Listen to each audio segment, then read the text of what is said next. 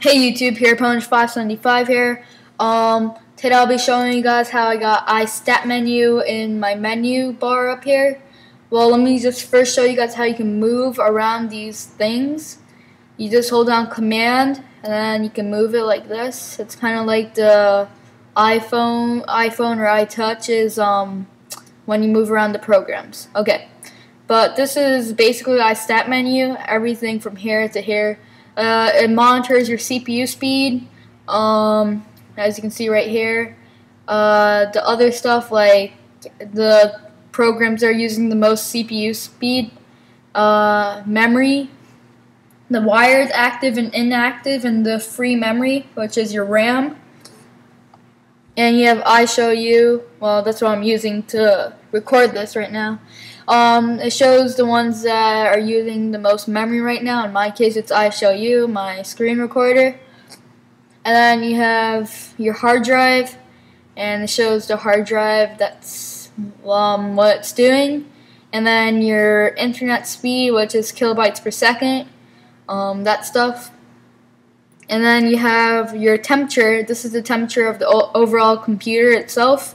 And you have your CPU temperature, your airport card temperature, your ambient, your GPU diode, your GPU heatsink. GPU stands for graphics processing unit.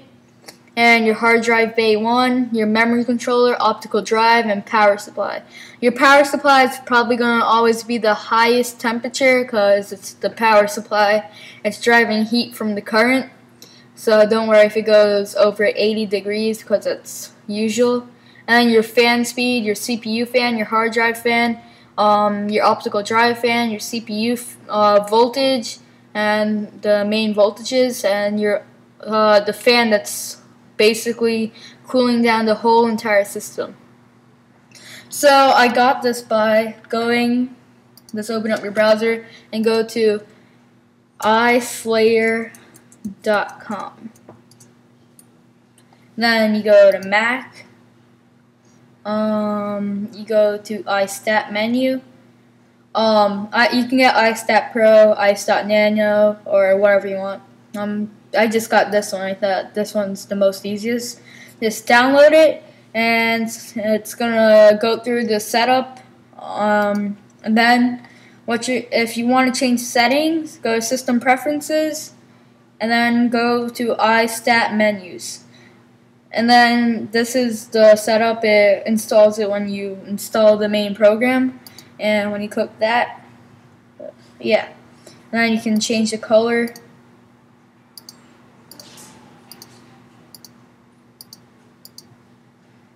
Okay, keep it at blue, and you can put the ones that you want to monitor. You can put the date. See, now I have the date up there.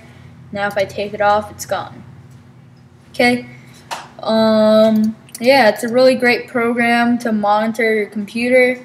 If you're playing some hardcore games, you can monitor the GPU heat, and if your computer is going to go with too much heat or anything, if you put too much heat on your computer, it's obviously going to crash.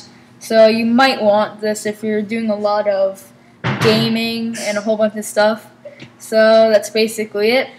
Remember to rate, comment, and subscribe. And yeah.